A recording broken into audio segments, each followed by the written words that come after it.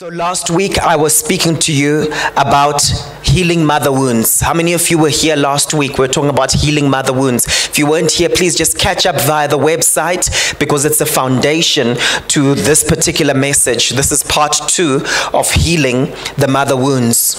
I want to encourage you because there are a lot of issues that we're facing today that have been caused by wounding from parents, whether it's a father or a mother.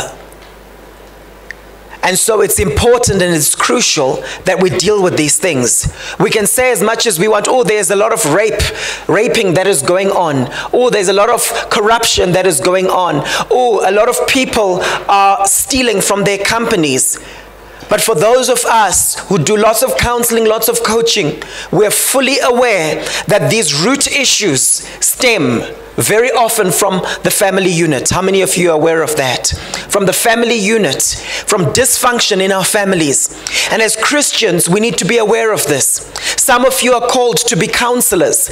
It's crucial that you know where to go when you're ministering to people. Some of you are called to be mothers. It's crucial that you know how not to wound the next generation. Amen? Some of you are called to be fathers. It's important that you know what the role of the mother of your children is so that you can support her in fulfilling that role. So I'm speaking to a variety of groups here this morning. I'd like you please to turn with me in your Bibles to the book of Proverbs chapter 16 verse 2. Proverbs chapter 16 verse 2. The Bible tells us, it says, people may be pure in their own eyes, but the Lord examines their motives. Some translations say, all a man's ways seem pure to him. And you know what the interesting thing is? They seem pure to other people too. So we judge people based on externals. We tend to judge people based on what they're doing, their outward behavior. And because we're like this in our society, the tendency is for our communities and our churches and our businesses to focus on impression management. As long as I look good on the outside, then I'm fine. But the Bible then says that but motives are weighed by the Lord. The Lord examines their motives. How many of you know that my motives very often stem from my needs? And very often my behavior is determined by unmet needs. And very often those unmet needs are maternal needs or paternal needs. Needs that were not met when I was a little baby. So if you didn't truly bond with your mother, and God had ordained that you bond with your mother, you'll find that you've got unmet needs and you find yourself being driven to do certain things in order to meet that particular need. And that's why the Lord would have us healed where we're still wounded.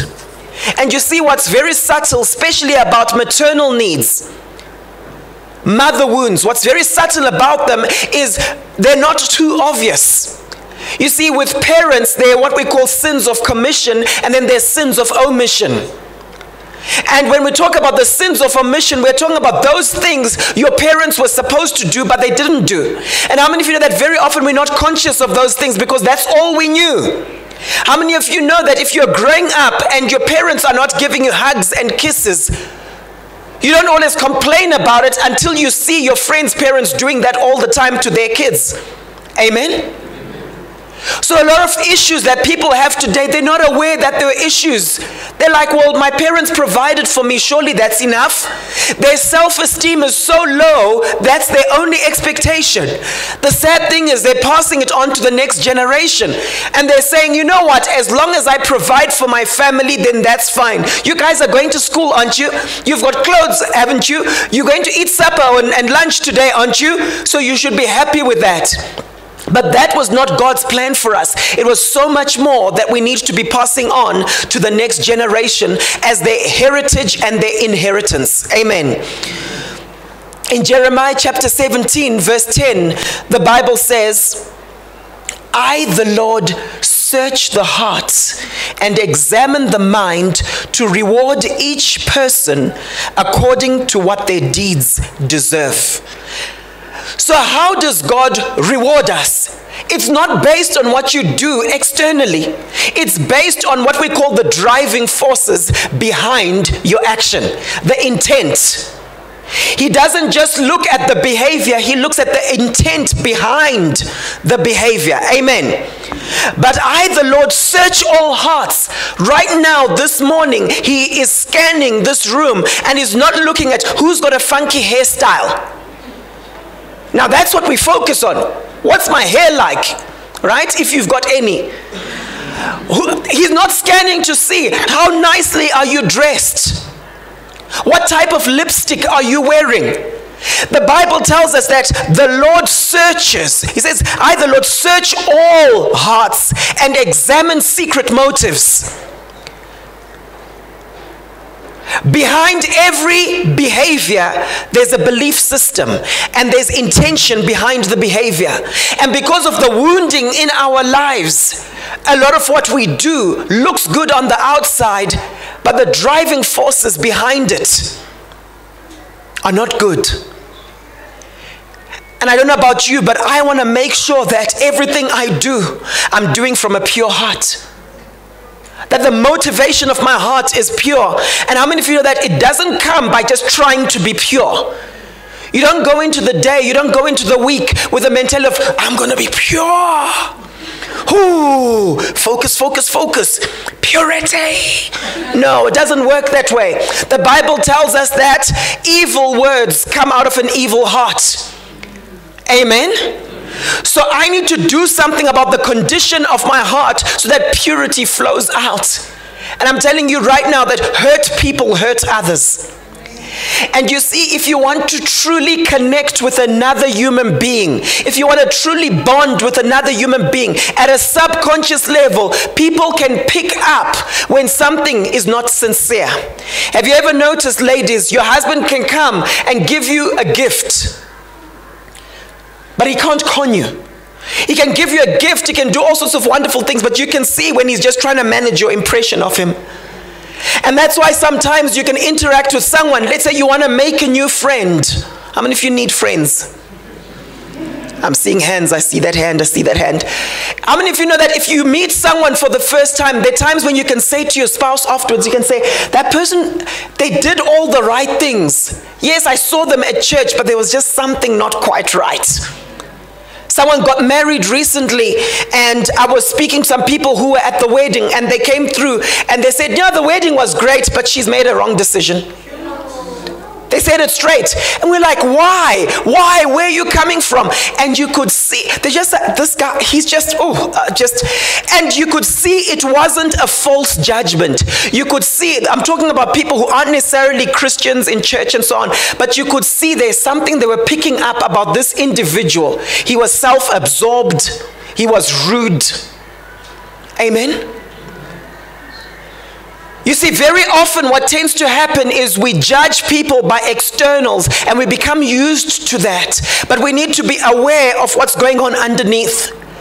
And on this journey, some of you might be thinking, but Paul, you're going deep into the psychological stuff. Leave us alone. Just tell me about my breakthrough next week. That's all I want to hear.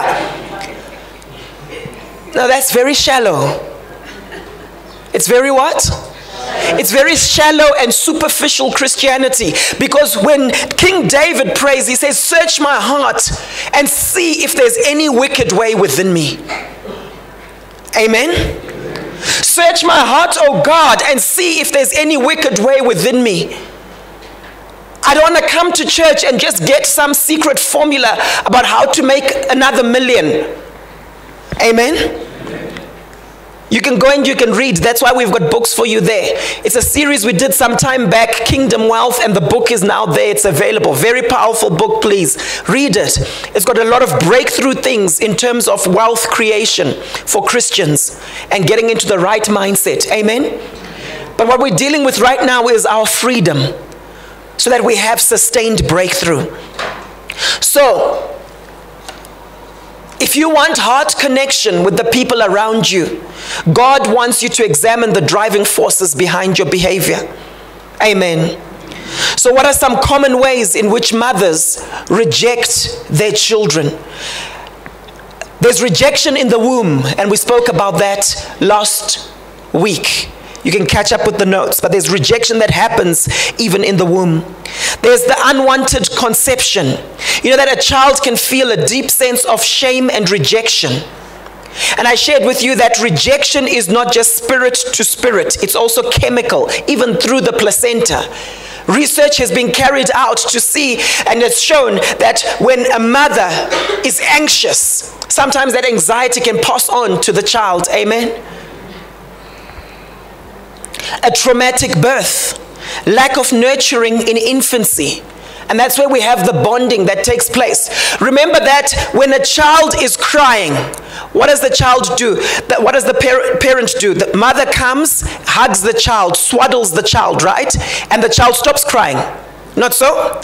And then mom leaves the room, and what happens? Baby continues to cry. Because in the mind of the child, mom doesn't exist anymore. That's the developmental stage of that child. Mom doesn't exist anymore. And then mom comes back into the room, and the child suddenly goes quiet. The voice of the mother, the tone of the mother, and also father, is extremely influential on the child. And you know what happens? After some time, after a number of months, the child reaches a developmental stage called emotional object constancy. Emotional object constancy. That's where this child has stored up all that nurturing, all that love from mom and dad. And mom and dad don't have to be in the room for baby to feel secure. Amen? And some of you don't really know what happened to you in the first few months of your lives. I'll be seeing my mom quite soon, and I'm curious to ask her a few more questions. Just say, wait a minute, so tell me about the dynamics. Amen? Because how many of you know that culturally, with a lot of us, we've got our moms who raised us, generally speaking, but very often you'll hear stories like, in that period, while I was doing such and such, your auntie was playing this role, and then this person was playing that role, and so on. And it's important for us to figure out, to what extent did I truly bond with my mother? Is everyone following me here this morning? To what extent did we truly bond? So what tends to happen is a lot of people never reach that stage of emotional object constancy. And that's why even as adults today, they've got a fear of abandonment. Hubby goes and he's working overseas for 2 weeks. And the wife is freaking out. Oh, I feel abandoned. And they can't cope. And the kids are like, Mom, what's wrong? Dad is going to be coming back in a couple of weeks. But you know that you're experiencing something deep down inside, because there's a root of abandonment in your life. And sometimes what actually happens is a spirit of abandonment can attach itself onto you and harass you and torment you if you yield to the flesh for too long. Next week I'll be speaking about overcoming the flesh by knowing your identity in Christ. And one of the things we have to do is to know who we are in Christ, so that we don't entertain those thoughts of abandonment. Say to the person next to you, you will never walk alone. Okay, I'm not a Liverpool fan, but you will never walk alone. Okay? Just wanted to clarify that. All right? Sometimes there's rejection that takes place because of over-possessiveness and domination. There's certain wounds that children experience because their mothers were possessive. How many of you had moms that were possessive over you? How many of you are struggling to raise your hand? The fact that you feel guilty raising your hand is that because you're like, Mama is going to come and attack me. All right? There's already a problem there. Okay? All right? But sometimes you have parents who are very possessive and domineering, and it actually affects your self-esteem. Today there are many people, grown-ups, very smart, very intelligent, but they don't have confidence to start a business. They don't have confidence to step out and to say to their boss, yes, I think I can do that. Where do you think that fear comes from, people? Where do you think that fear comes from? Because when you were a little child, kids are not afraid. You know that it's been found, some people say that the only fear that you are born with is the fear of falling and the fear of loud noises. All the other fears were learned. So where do you learn that? To say, no, I'm not going to actually sign that business deal in case I fail. We all know that to be a great entrepreneur, you have to go through failure. That's university fees. What's wrong with that? What's honestly wrong with that? And you know, someone once said the things we fear the most have already happened to us. How many of you have never failed? How many of you have never failed? Come on, there was a time when I was at school and I got 0% for a particular test. I got 0%. I'm not ashamed of it. I got 0%. And the guys in class were teasing me, saying, Captain Zero, yo, oh, Captain Zero, yo. They were teasing me. There were a number of us who got 0%. I don't know what it was. Some chemistry test, and maybe, I don't know, it hadn't been explained properly or something. It hadn't been. I didn't always get 0. There was just one of those days where you ever have it when your kids come home. Come on, you've had it when your kids come home and you're like, what happened?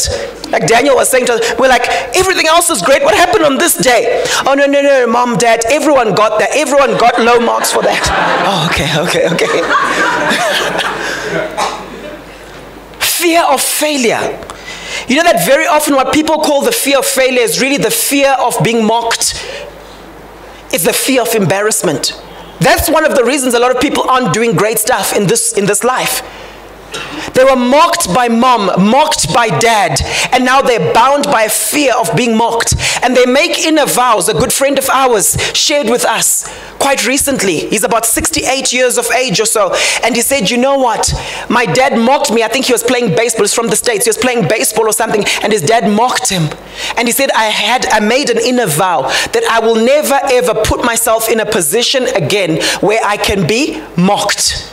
And throughout his life, he took pride in the fact that I'm the background guy.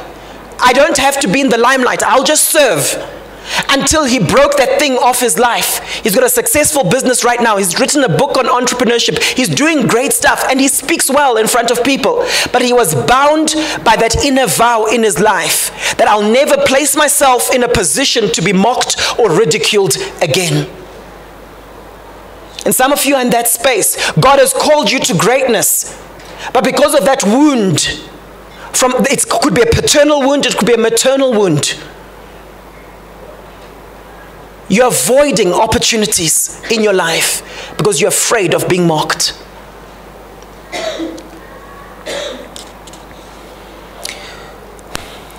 Other ways in which mothers can wound their children. Tying her identity to the child's performance. Some of you are very performance orientated. You seem fine on the outside, but you've got a mindset that I need to be perfect to be accepted. You've linked your performance with rejection or acceptance. And so you get into a striving mentality. Remember, God looks at the heart. God examines the heart to see why are we doing what we're doing. How many of you know that he wants to take us to a place of self-worth where I know who I am in Christ. I know I'm worthy simply because Jesus died for me and God created me and God don't make no junk. And because I'm worthy, I end up doing worthy deeds. As opposed to the other way around. Because I do all these wonderful things, then I'm worthy as a person. Can you see the difference? Viewing the child as a replacement or replication of someone who died. This happens quite a bit. Happens quite a bit. Sometimes a child could die or a sibling could die, and then they have another baby, and at a certain point, this baby grows up feeling like I was just a replacement.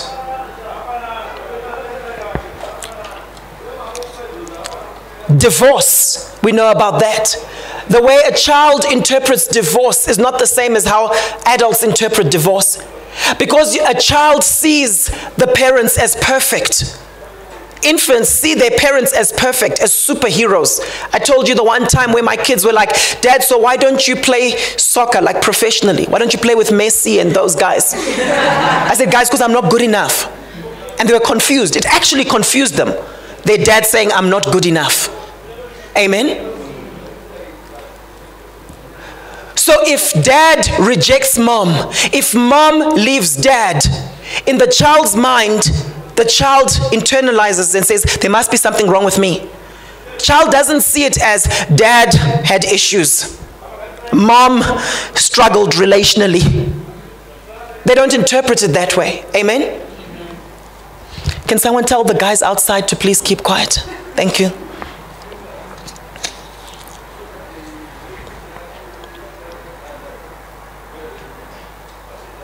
Release for adoption or attempted adoption. Rejection of the child's gender. I was reading of a particular guy. His dad really wanted a girl because there were already boys in the family. And then he comes out a boy. And his dad, when he arrived, I think it was at the hospital or somewhere, hoping that it would be a girl. He basically just, when he discovered it was a boy, he just shoved the flowers at his wife, just and walked out because he wanted a girl. And some of you, there's very subtle rejection that you experience because in your minds you feel like, you know what, I know that my parents would have wanted a boy. And it comes through.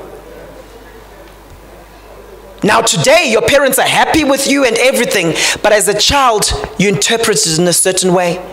And often that influences you to reject a certain part of your gender identity.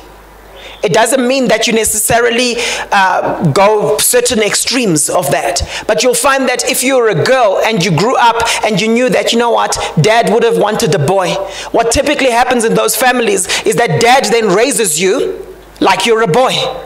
I know of a particular person where his mom, he's just got older brothers, and his mom really wanted a girl. And his mom literally raised him like a girl. Taught him how to cook, taught him how to do all sorts of things. How many of you know that that's a mother wound? And this person was close to his mom, thought the world of his mom. Mom did all sorts of wonderful things. But how many of you know that his mom robbed him of his gender identity, the fullness of his gender identity, because of her preference in that situation? Amen? Constant criticism of the child. Constant criticism of the child. When we talk about bullying, bullying doesn't just happen at schools. Bullying also takes place in families. Amen? How many of you know that a parent can bully a child? How many of you know that there are different types of bullies? You have what's called the screaming Mimi. You know the screaming Mimi? When you talk about workplace bullying, you have a lot of screaming mimes, but you also have them at home. It's the person who has to bark and scream loud just to get certain things done. And they create an environment where people around them feel intimidated. And some of you who grew up in such an environment, we see it playing out at church. Where someone might give you a gentle nudge and say, you should have done this like this and this, and you can't handle it. I've seen it in churches. And these people freak out and they're like, oh, have I done something wrong? It's like, no, we're just correcting you. It's the voice of that critical mother. So you have the screaming Mimi, but you know that when it comes to bullying, you also have what's called the constant critic. And the constant critic is the kind of person who will say, no, I think you should use a blue pen, not a black one. Then you take your pen and it's now black. No, you should actually use a purple one. Purple, black, blue, what do you want me to do? Where you feel like you can never do anything right. And some of you grew up in those environments and it's affected you today.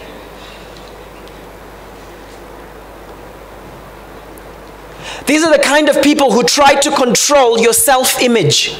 So when everyone is praising you, saying, wow, great job, well done, they come and they whisper and they say, don't get too excited. They'll change their tune. They'll change their story next week.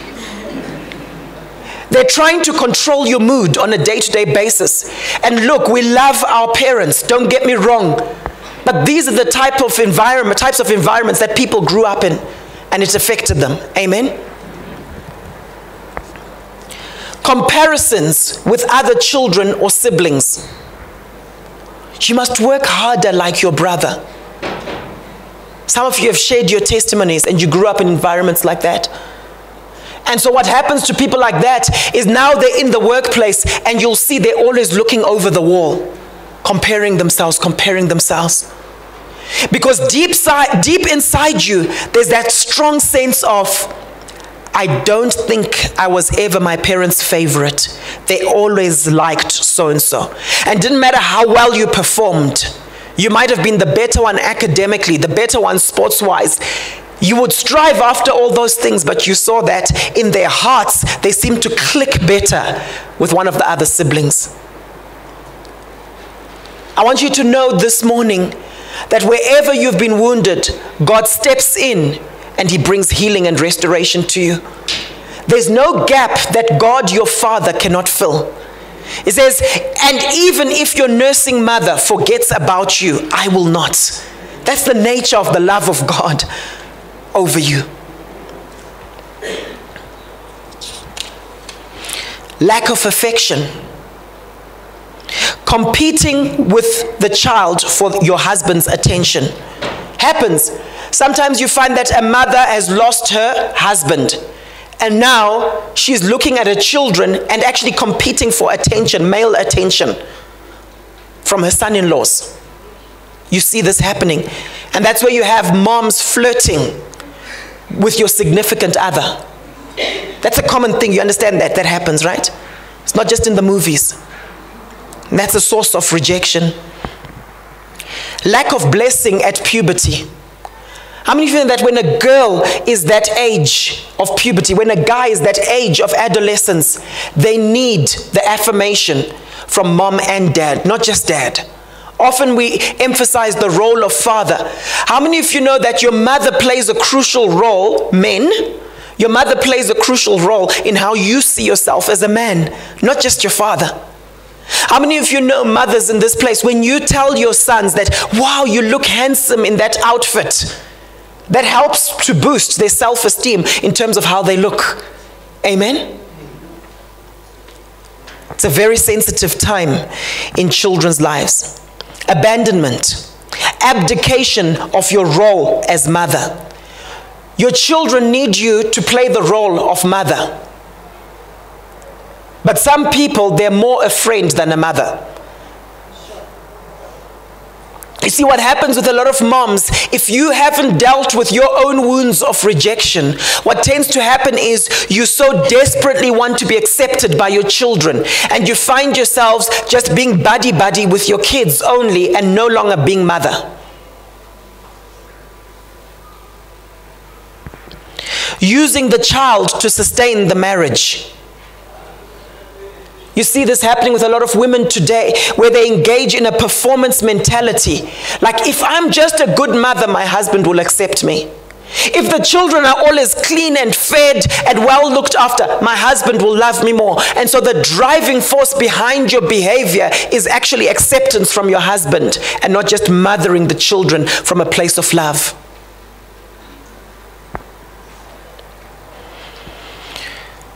Poor health of the mother. What do you do when you're not feeling well? What did your mother do when she was not feeling well? You see, your children can end up feeling emotionally responsible for you.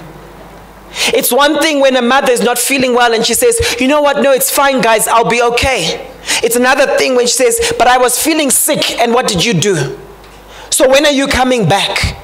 And there's deep manipulation and domination because of an illness. And you see many older people remaining sick because they find that their illness gives them attention and acceptance from their children. We've seen that in families, haven't we? Poor financial conditions. Some of you grew up in families where the financial conditions were poor. So you always felt like you were a burden to your parents. And they would make you feel like you were a burden to them. How many of you know what I'm talking about?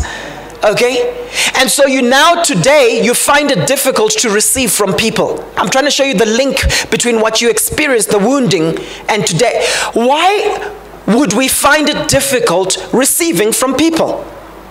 How many of you struggle to receive a gift from someone? Let's be honest now. Confession time. You generally find, how many of you find it difficult asking for help? Okay, so many people in this room, we find it difficult. What is it in us that causes us to want to be independent, because the mark of maturity is not independence, it's interdependence, where I can say I need you for A, B, C, D, but I can also help you with X, Y, Z, and there's no shame in that. But what happens is that if you were raised in an environment where being weak is seen as a shameful thing, needing something is seen as you are a burden, you will find it very difficult asking for help. Could it be that the very people that God is sending into your life right now to help you, where God is your source, but He's using that person as a vehicle of blessing to you, could it be that maybe you're not seeing it? Could it be that you're insisting that, Lord, can you provide for me, but I want you to provide in the following way, and you're now stipulating to God how He must provide? My son Samuel, he's very passionate about triathlons. Wonder where that comes from. He's very passionate about triathlons. You all know triathlons are, right? Now, I've spoken to some people, like sometimes I'll say, yeah, I need to fill up. I'm taking my wife to a triathlon. And the guy says, what's that? All right. So you run, you swim, and you cycle, right? Those three things. So Samuel has become very passionate about it. And that's all he's talking about. He was even singing it on our way to church. Okay, I won't tell you exactly what he was singing, right? But what is interesting about this is that when you are passionate about a particular thing, when you are ignited about a particular thing in you, you're excited about it, you want to do it, you're dreaming it, you're thinking it, when you're trusting God for the things that go with it, like he's been believing God for a road bike, a racing bicycle, a road bike, you can end up thinking it will only come one way. When I have my birthday and my parents will bless me with it. So he had prayed for a road bike. And what happened was that someone then blessed family members of ours with a road bike. And it was fixed up, and now he's been blessed with a road bike. And I was trying to show him the link between the prayer he prayed and him getting a road bike. And what was interesting was he said, I prayed about it, but I didn't know it would come this quick. And I remember saying to my wife, I'm so glad he had this experience, so that it shifts him from thinking the only way God will provide for me is through my parents. Amen? Some of you, God is taking you into a space in your lives where you receive from people. For some of you, during the course of this week as homework, it'll be good for you to go and ask for help where it's been a thing of shame. Amen? Sometimes there's an ungodly bond between mother and son, where the son cannot make any decisions for himself. He is very controlled and manipulated by his mother. And when he grows up, he continues experiencing this control, where his mother always comes first and everyone else comes second, even his wife. One of the ways in which children experience rejection and wounding from their parents is when the mother lies. How many of you know that a lot of mothers lie? And they justify lying if it means my lying is going to protect my children. But where does it stop? It's one thing if a criminal comes and says, are your children here? We want to shoot them. It's one thing to protect them because life, there's a higher law, and you're saying, you know what, they're not here, it's just me. That's one thing. But it's another thing where you don't tell them about certain things going on in the family. Amen? Where you lie about certain relatives who are actually dangerous people who they should actually avoid. And many of you, if you think back, you've been wounded by that. I know some people who will say, I only discovered when I was about 30 years of age that my father had another family. That my father had another family. It was a big family secret. And you can see there's this deep wound that yes, my father was ashamed of it, but why didn't my mother tell us? Oh, I wanted to protect you. Oh, I didn't want you to dishonor your father. Father had done it. Amen? These things always come out anyway, and there's a wounding. And you find people who grew up in environments like that, today they don't trust authority figures. They believe there's always a catch. And they're not plugged in a church anymore. Why? Because I don't trust authority figures. Pastors will lie to you. They'll be nice to you for now, but at some point you'll discover something that they didn't tell you. Why? It's what we call transference. That wound that you experienced growing up, you've now transferred it onto these wonderful people God is placing in your heart and placing in your life. And now you're like, where's the catch? Where's the catch? Someone is going to drop me. How many of you are feeling me on this one? And you do what we call rejecting yourself before you can be rejected. Because it's safer, isn't it? Let me reject myself before I can be rejected. I don't trust any of these people. There's a guy called John Townsend, and he's written a book called Hiding from Love. Hiding from Love, where the very people God has placed into your life to mentor you, to counsel you, to help you go to your next level, you distance yourself from them. We say to you, hey, don't you want to learn from that individual over there? Hey, Paul, you know what? I've got my boys. Those people are in another league. But when we go deep into the wound, we see that it's a wound of betrayal. Where you were betrayed by your parents. You're betrayed often by a mother. We've spoken about the father wound. For those of you who've just come this Sunday, we're not just picking on mothers. We dealt with the father wound. So we're now talking about the mother wound. Amen. Lying to protect her children. In the book of Psalms 101 verse 7, it says, he who works deceit shall not dwell in my house. He who tells lies shall not continue in my presence. What family secrets are there that you've been forced to keep all these years? And if you just communicate it to the outside world, it brings shame to the family. That's dysfunction. Amen. Now, as children get into their teens and into adulthood, there are dynamics that can occur that deepen this particular wound. And so here's a checklist for you. Does your mother demean or criticize you, make you a scapegoat, take credit when things go well, and blame you when things go wrong, treat you as if you're incapable of making your own decisions? Remember, all of this applies to you if you're a child, but it also applies to you if you're a mother. Are you doing this right now? Turn on the charm for people, but turn cold when she's alone with you. Try to upstage you. Flirt with your significant other. Try to live out her life through you. We need to be very careful of that. Right? Does she call, email, text, and schedule herself into your life so much that you feel smothered? Does she tell you or imply that you're the reason for her depression? Mom, why are you looking so sad? How can I be happy when you've done this? Does she imply that you're the reason for her depression, her lack of success, or unfulfilled life? It's because I had to sacrifice for you children. Now you see, I couldn't even study myself because of you.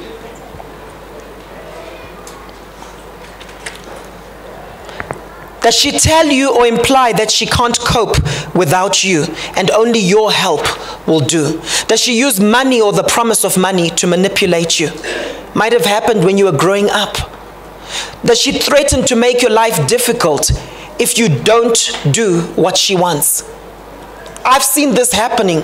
I know of a particular grandmother. Let me just say it like it is. I remember when we were growing up, at a certain point, my grandmother, I remember we were challenging them about ancestral worship and things like that. And she was like, I know some of you think that these things won't happen. You think you can act however you want, but you'll see what will happen to you when I die. You'll see what I'll do. Okay? Right? I remember her saying that. Okay? And I'm sure it happens in lots of families in a very subtle way. As people get older, they'll use that as manipulation. But how many of you know, and I've been saying this to a number of people, a curse without a cause cannot alight. A curse without a cause cannot alight. So I speak to people and they're like, oh, I think people are tampering with me. I think people are doing some things to affect me and so on. You can only do it if you give them the power to. Amen? We must know our authority in Christ Jesus, that we are in Christ Jesus. Every tongue that rises against me shall fall in the name of Jesus. The Bible tells me that I'm hidden with Christ in God.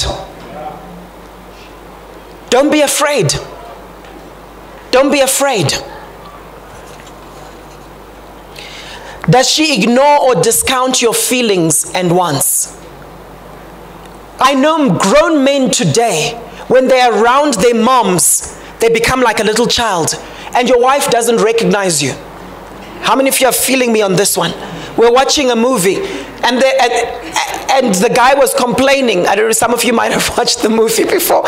And the guy was complaining. He was saying to the girl, he was saying, when you're around your dad, you become like a little 12-year-old or something, a little girl.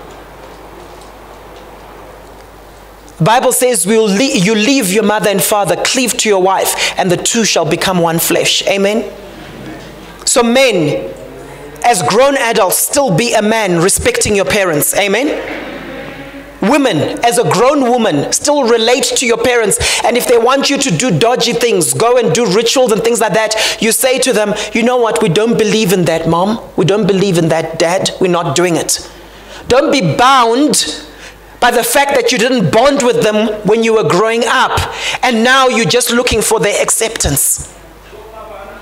I see people who don't change their schedules, who change their schedules when parents come and they're around for the weekend. I was talking to Pastor Michael about it. We're talking about it. If someone comes from outside and they're staying with you over a weekend, they should know how your family operates, that this family goes to church on Sundays. I think it's too many Christians where it's like, oh no, my mom was around so we couldn't. They must adjust to your lifestyle. Michael was telling me that, you know what, in their household, if people are staying with them, they know that in this family we go to church. We won't force you to come to our church, but Sunday mornings you won't stay. You'll go somewhere. You'll find some church somewhere. That's just how we operate. Okay? With us, people know. If people come and visit us and so on, we'll be like, hey guys, you know what? We'll just carry on with our routine because it's an important routine, but cool, we'll hang out when we can. Oh, my family was around, so we didn't come. Where were you last week? Oh no, my cousin brother was around, so we didn't come to church. Where were you this week? Oh no, my cousin sister was around, yeah, so we were away. Then the whole month and you're not fellowshipping. So your value system is not shaping things. Amen. We could have said, oh, this morning Jaden has got a cricket festival. We're all going to watch him, so we're not coming to church. Amen? Amen. There'll always be something competing for this. Now, there are 5 categories of mother wounds that I've just covered. Category 1 is the severely narcissistic mother. This is the mother where it's all about them. And this is such a serious thing. And if it applies to you as fathers, please, if the shoe fits, please wear it. Do you ever have it when you're trying to interact with someone and it's all about them? Every question they ask you, they'll only ask the question if it's going to affect them. It's never about drawing you out, about something to do with you. There's the narcissistic mother. There's the overly enmeshed mother. Enmeshment is where you don't know where you end and where the next person begins. So your child fails their maths test and you feel guilty as a mother. How many of you know that maybe your child will never ever be as good at maths as you? So your child not getting 100% or 90% in maths is not always a reflection of whether you're a good mother or not.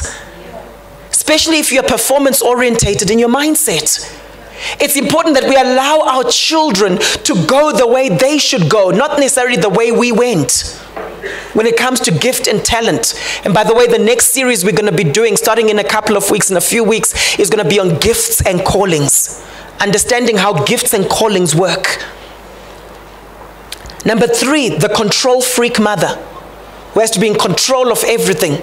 Control of the wedding. Those of you who are planning to get married soon, it's your wedding. Not like what some people say. Our marriage, their wedding. No.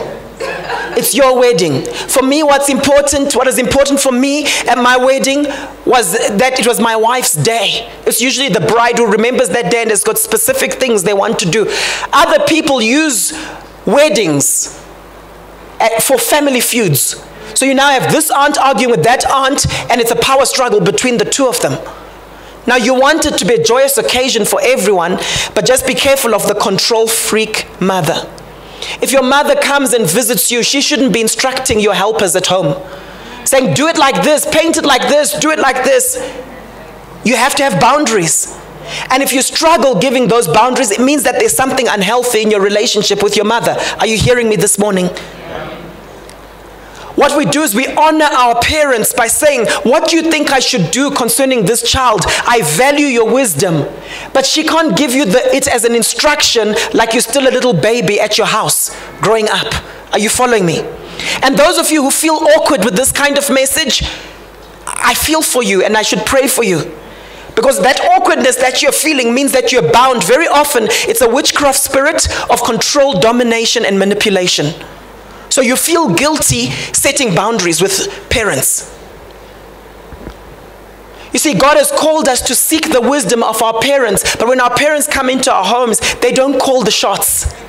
They respect the fact that you've left mother and father and you're now heading up your household.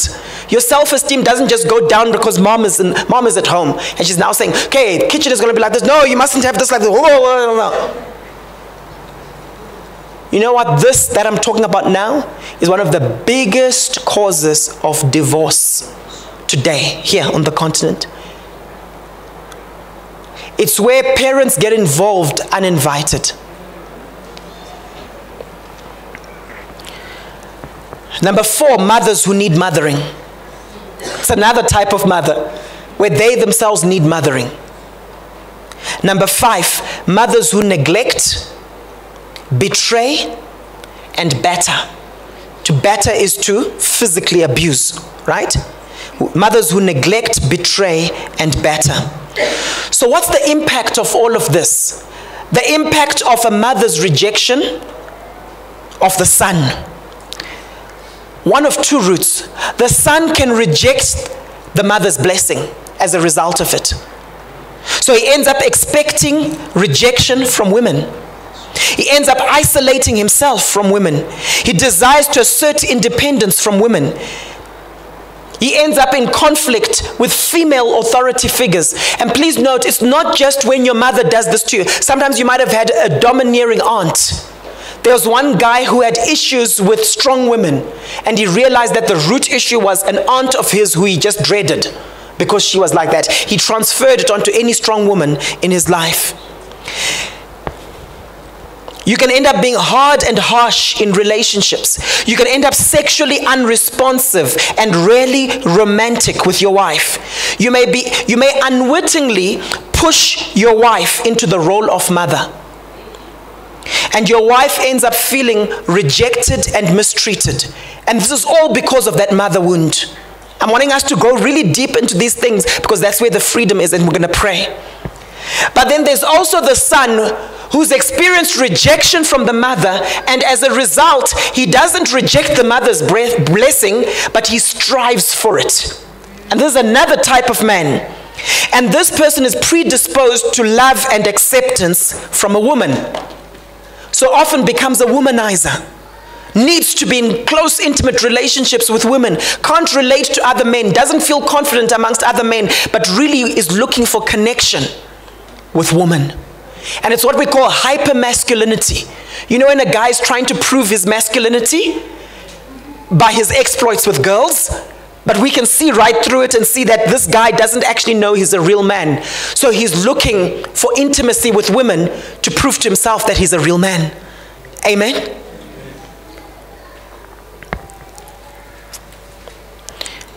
His identity is in how he is viewed by women.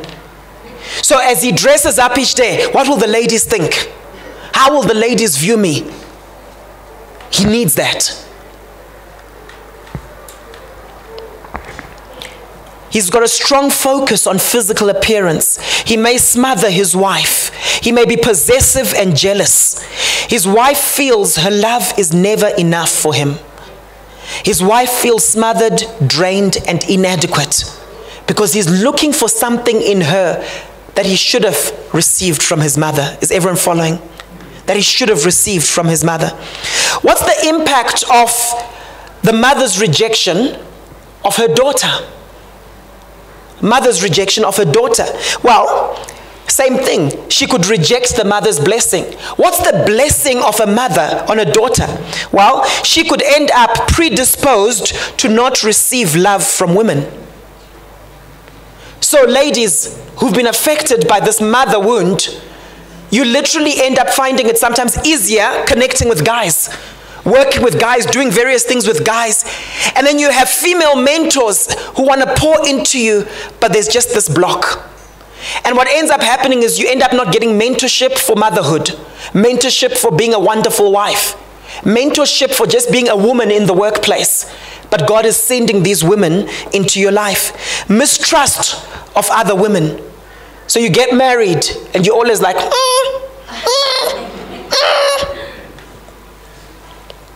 Finding safety and solace in men.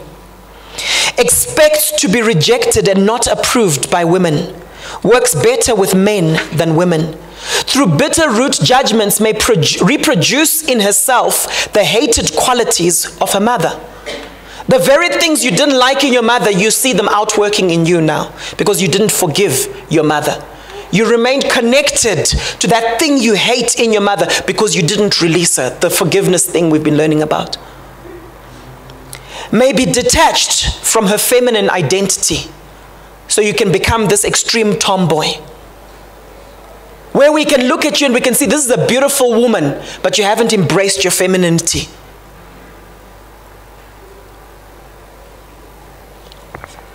May demand love from her husband, but not allow him to.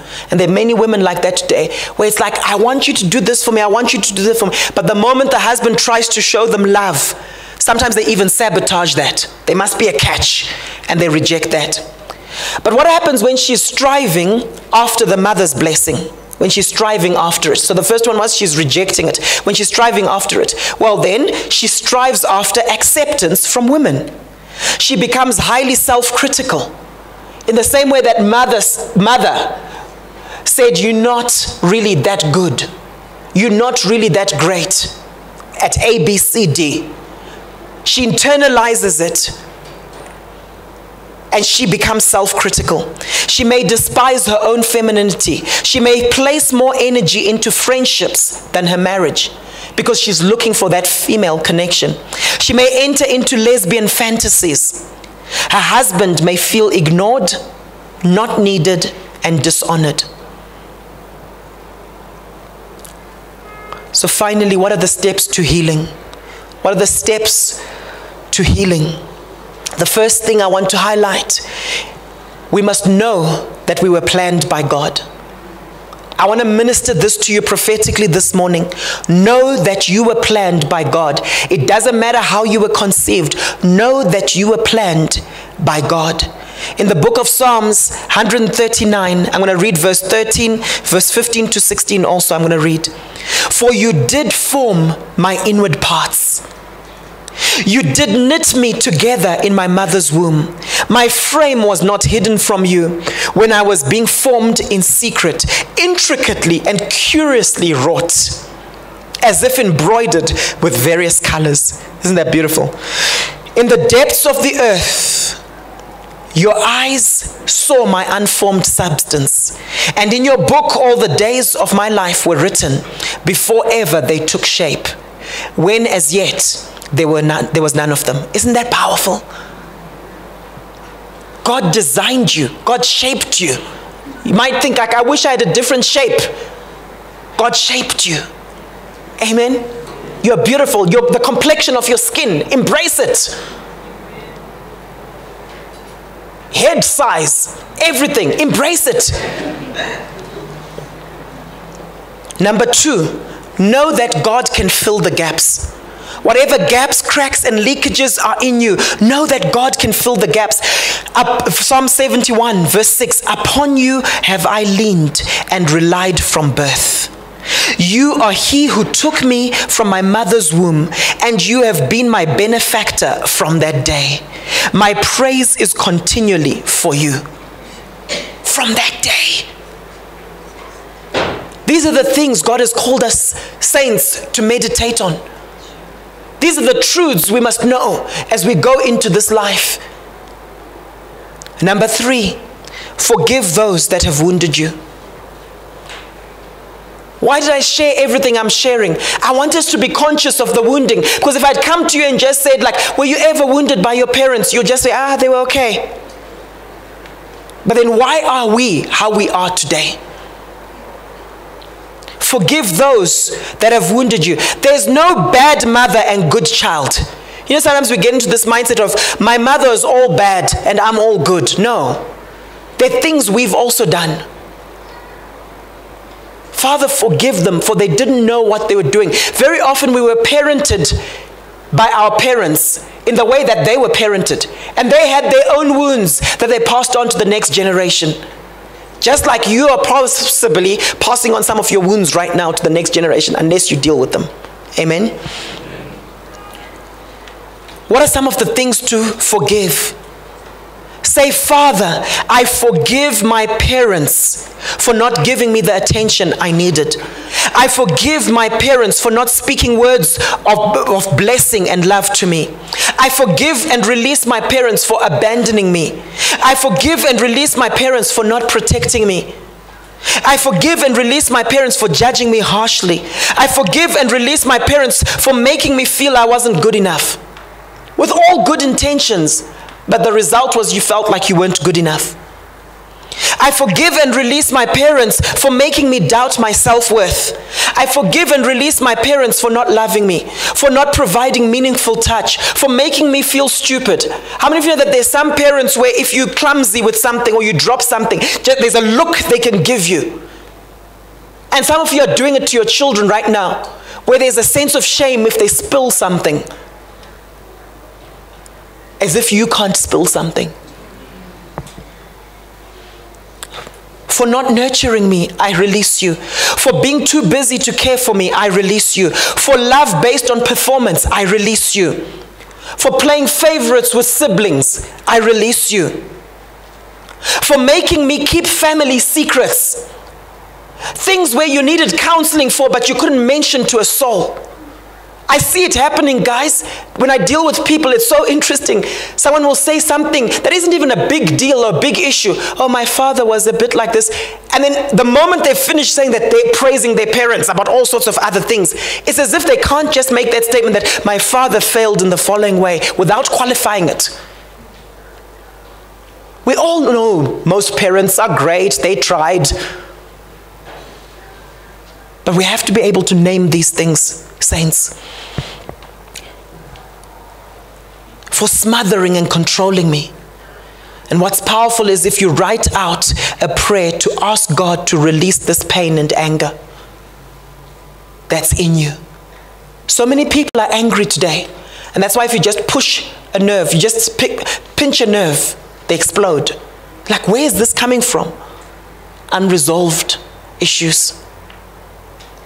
Number 4, take responsibility for your own behavior. You can't say I'm a womanizer because my parents rejected me, so I'm just a womanizer. You can't say that. You're responsible for your own behavior. There are many other people who grew up in the same environment as you, but they didn't turn that way. Amen? Take responsibility for your own behavior.